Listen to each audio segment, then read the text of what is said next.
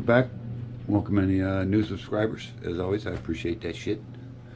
We got going today. Well, we're going to start off with a world famous unboxing. Alright, let's get going on that. Okay, there's the box. There's that box that's always inside the box. And there's what was inside the box. Alright, so we got the truck. This is a high lift edition. I got a super stupid deal on this bad boy, so I had to get it because I have no need for it. I don't drive these damn things anymore, but this is kind of cool. I got some shit going on in my head. We'll discuss that later. Let's see what we got. So we got the truck, we got the paperwork, and tools, and all that good stuff. There's also came with a radio, but I was too lazy to pull it out of the styrofoam. So let's get this protective coating off here. This plastic wrap, whatever this shit is. Alright, that's a little better. So yeah, it's a damn fine looking truck. They did a nice job. Kudos. Hey, thumbs up. Alright, so but you know me, man, I ain't ever satisfied with what the hell they give me. So we're gonna do a couple things on this. Just a little cheap shit, and I ain't buying crap for it. So let me see what I can do. Give me a second. Alright, there she is. Before. Let's see what I did.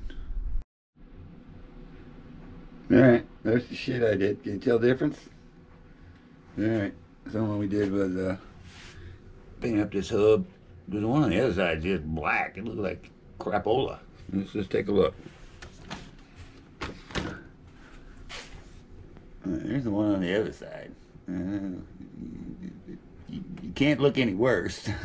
So yeah, I just painted that up. I painted it like aluminum, and then I put red in the center and put some gold brass paint around the outside to make it look like some fake ass screws in there holding it on.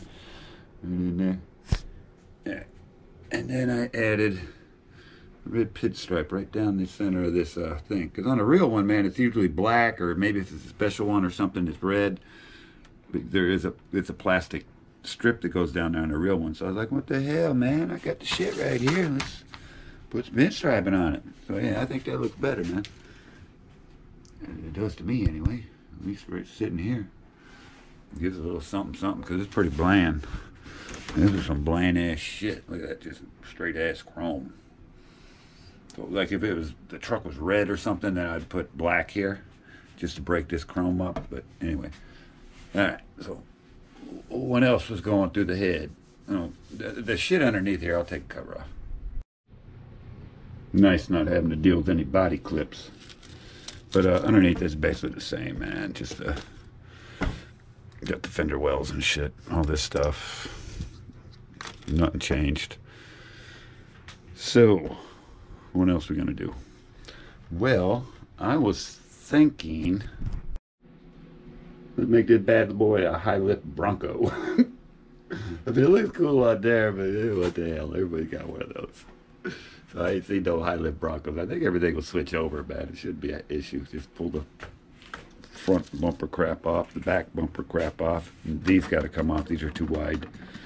You got to put the ones off the other one on there. And then we're going to take this and put it on a standard chassis.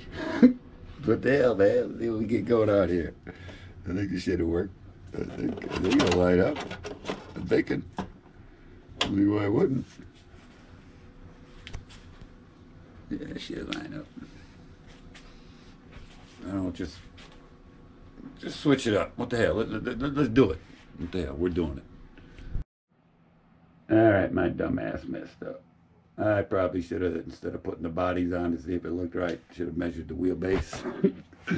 I gotta pull this framework off and put it on that one, and vice versa with that framework. Well, shit. Is it worth it? What the hell? Why not? It's probably not look too bad, but lowered and stuff. A little normal size. Yeah, we're gonna keep going. We ain't defeated yet. Let's get this done.